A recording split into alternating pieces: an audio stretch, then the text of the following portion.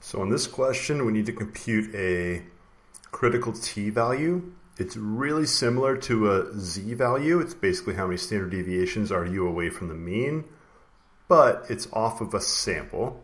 And so we can't use the z computation, the norm inverse. We have to use the t inverse.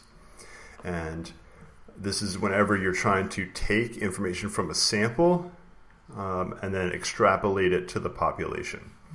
So here's an image of what the distribution would look like. We don't know the actual average of the population. We only know the mean or the average of our sample.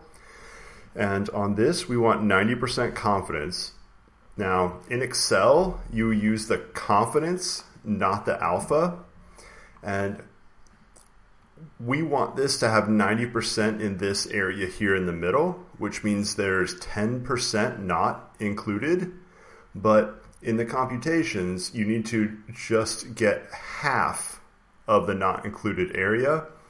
So where I'm clicking here to the left of that, so if my problem is 90%, and so to the left of that is actually 95% because there's 5% missing here and 5% missing here.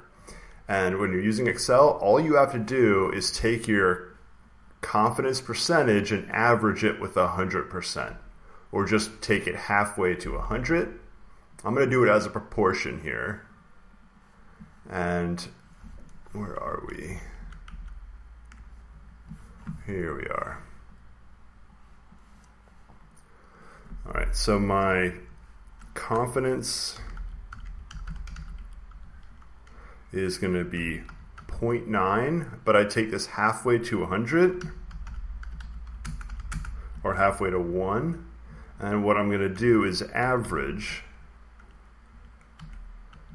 this number and 1. And that takes it to halfway to 1. So normally I had 10% missing, but I only want to cut the missing part in half, so I take it halfway to 1. So right here.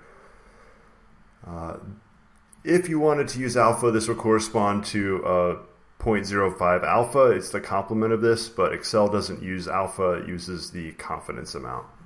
All right, we need to use the t inverse function here. So it's t dot inv. Use the first one, do not use the one with two tails. Use the first one right here, and you can double click that. Probability, that's the number right here. Remember, it's not 0.9, you take it halfway to 1. And then degrees of freedom, my sample size is 25.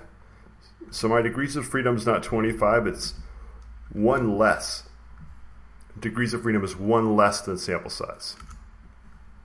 And again, right up here, I have the n minus 1 right there, just to remind you, you need to take 1 less than that. So this t value right here is what I need to enter.